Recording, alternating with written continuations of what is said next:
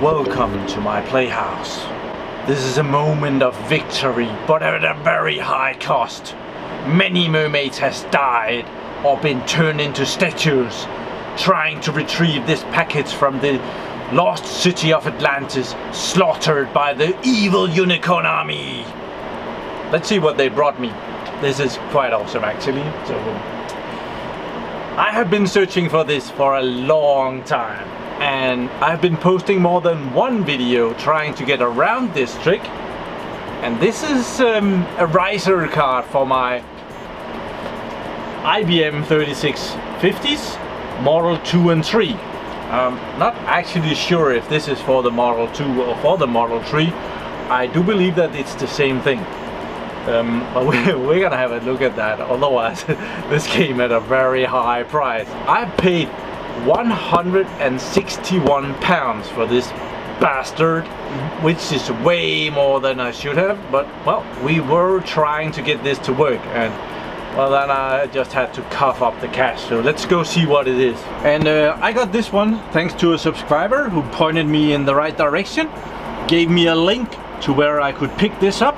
So thank you very much, even though it's expensive as hell. It was delivered by DHL and I got it in just a day or something like that. So that was awesome. And it comes, let's just see this, because this is an original package for it. Oh, note fell up. It's the original packet with the IBM number here. That's about it. Original IBM package, made in China though. And inside it even comes with the piece of paper here from IBM. Awesome. Something about CPU though, but not really important. Something to keep it dry. And this is a spare part from 2012. Let's get rid of the box.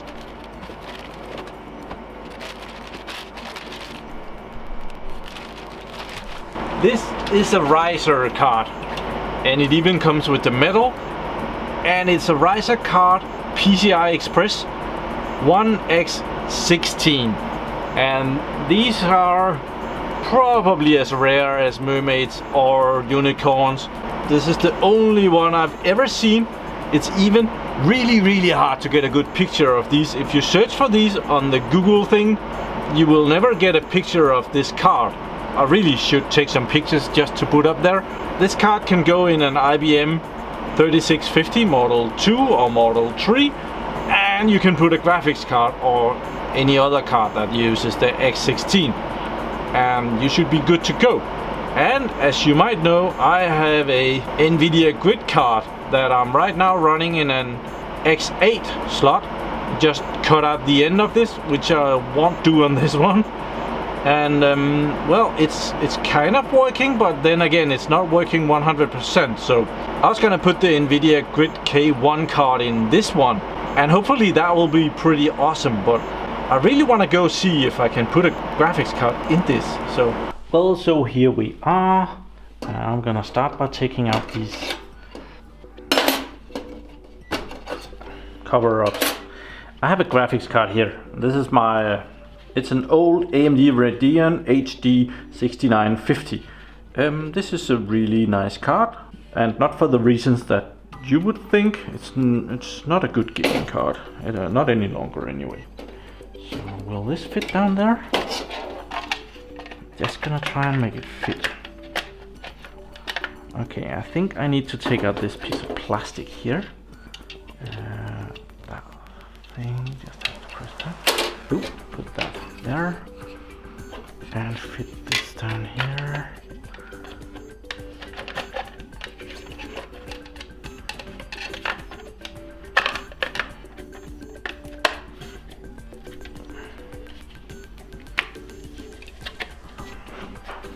Fits very well.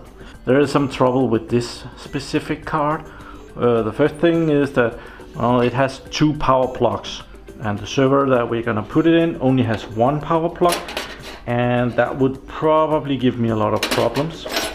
But let's just see if this would ever fit down there. We're not gonna be playing with this, I just wanna see, so I'm bringing you along. So here we have the server. This is an M3, so it's very similar. And as you can see, the riser card will go in one of these bays. And because of these heat things over here, I think there's the biggest chance of it fitting over there. So let's try and put it in there. Take this one out.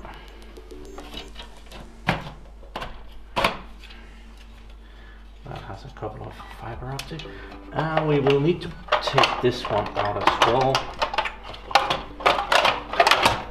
I've done another server where also put in a graphics card that was too high up here. And I don't want to take out all of this plastic, so I cut some of the plastic away. But right now we just want to see how this goes. Just put this in. Fits like a charm. Awesome. So that's cool.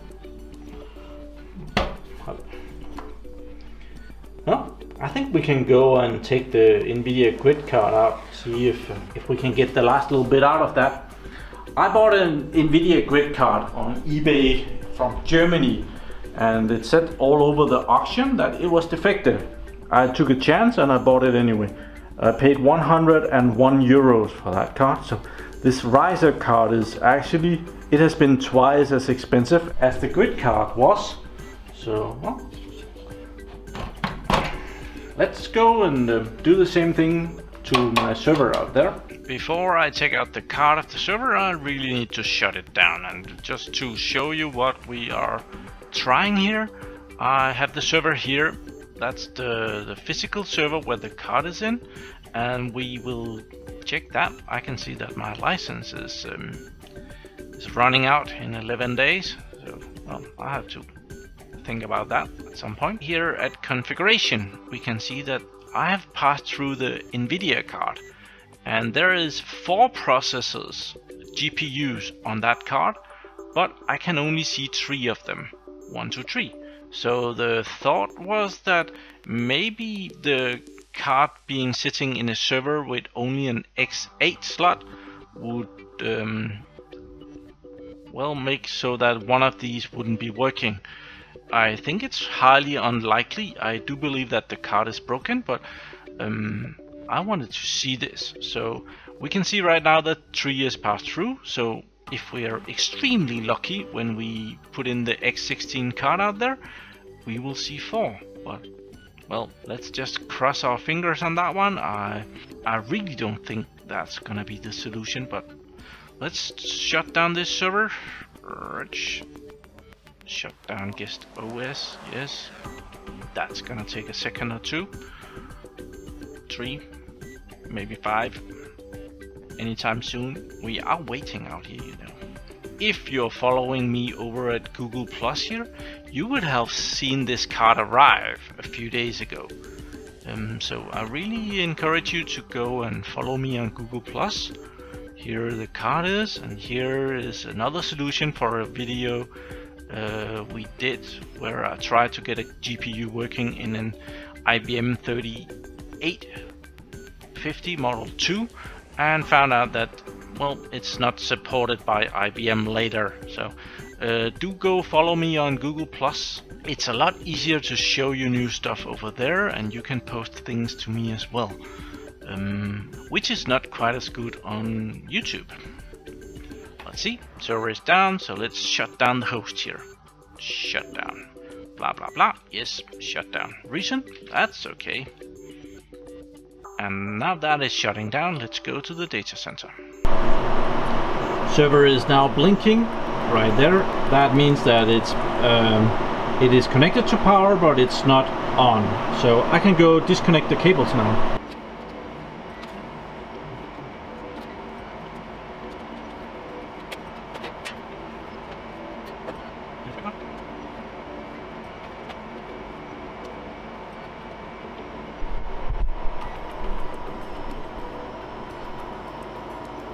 As you can see here, I just cut open the slot, the X8, I cut that open, and the grid card is just sticking out down here. So it's not using all of the X16 connection, and that is what we're gonna try and fix today. Awesome. I see that I forgot the little blue thing on the table in the living room, so I'll have to go get that. So let's get this one out.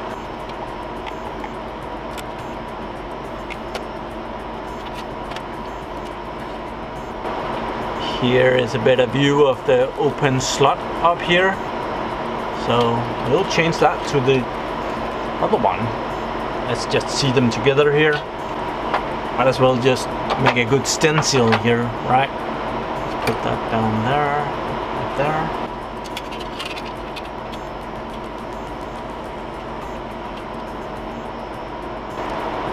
So you can see the difference.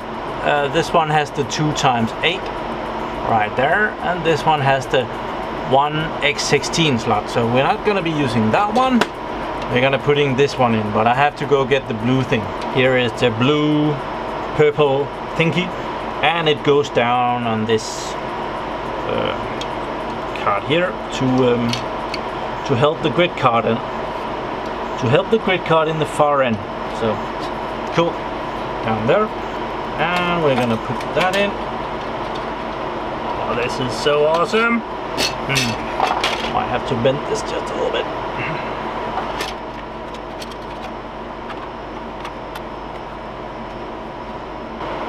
There we are. Perfectly attached. So let's put that in. Like that. Again. I'll put the power plug on. Easier right now.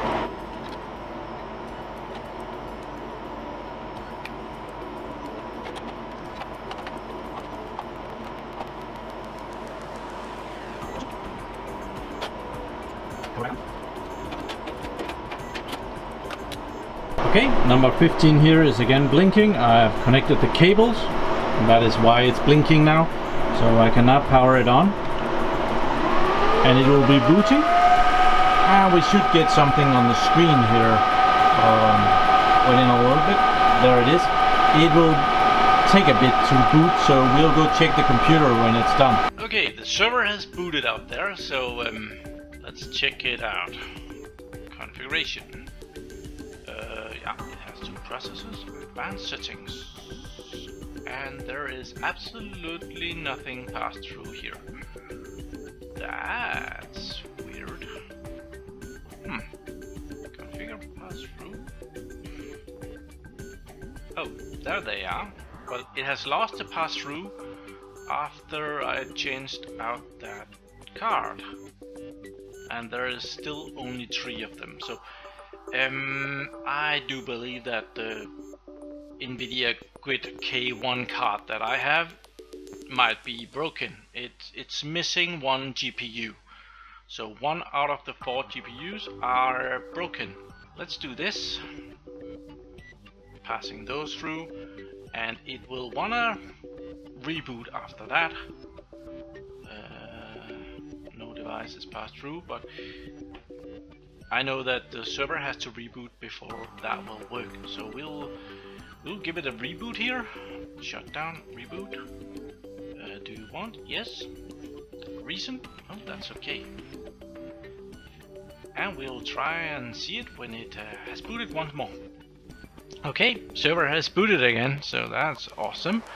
Configuration and advanced settings, and now we have the Grid K1 passed through. I will bet that this server has lost it as well. So let's go see if it still has unavailable device. Okay, we'll have to remove that and add it again. Add the pass through. That would be a PCI device. Next. And that would be one of these grid things. Yes, we'll just pick that one. Finish. Okay. And we will try and boot that machine.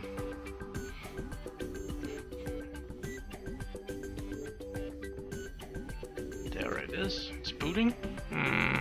What was this? Server 2016. Okay. Okay, that took way too long.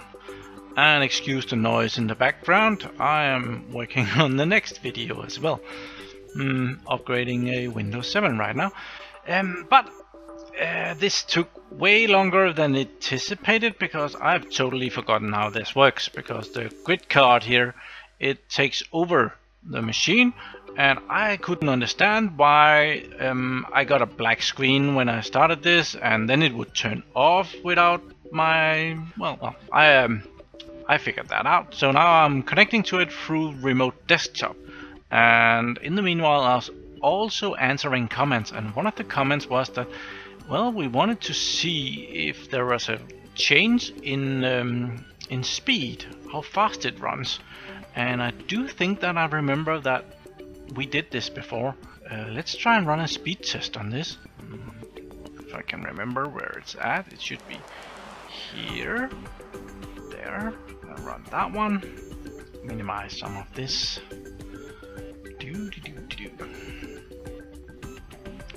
Yes. And run the GPU here would be awesome. Oh, I pressed the wrong button. Okay. I don't think we need to see this. I'll pause this and come back. Okay, it completed. And the CPU. This is a virtual machine and it has 4 cores, which are virtual cores, so it's not performing nearly as good as it should if it was the whole machine. But this time I'm gonna press the OpenGL instead and see that one running.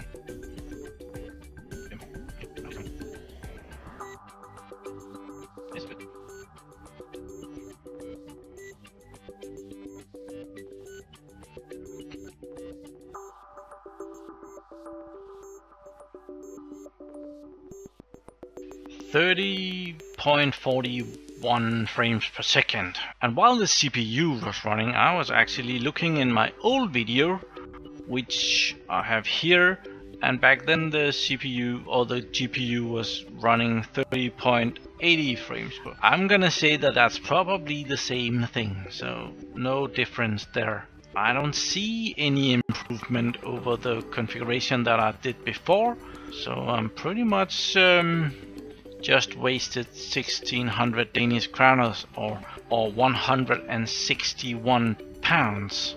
Yikes! But, well, we all got a bit smarter, I hope. Well, so this didn't fix my NVIDIA grid card problem. So the problem is probably the grid card having one broken GPU in there. Too bad. It was rather cheap. I'm afraid a lot of innocent mermaids got hurt because of this.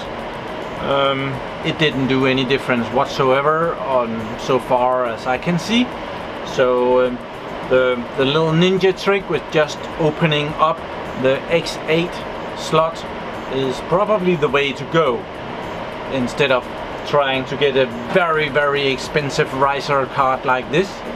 But now I have it, so if I need it for some testing further on, well, I have already done that investment. Yikes, that was expensive. But I hope you learned something. You don't need to go get that. You can just do what I did. Open up the card and put in the graphics card in there. That seems to have been working just as good for me. So thank you very much for watching my videos. Do subscribe to my channel so that you can see me again. Remember to follow me over at Google+, where I post new things, like when I got this. That was the very first thing I did. I opened up the package and took a picture and posted that on Google+. So you're not using that for anything else, right? So have a really nice day. Bye bye.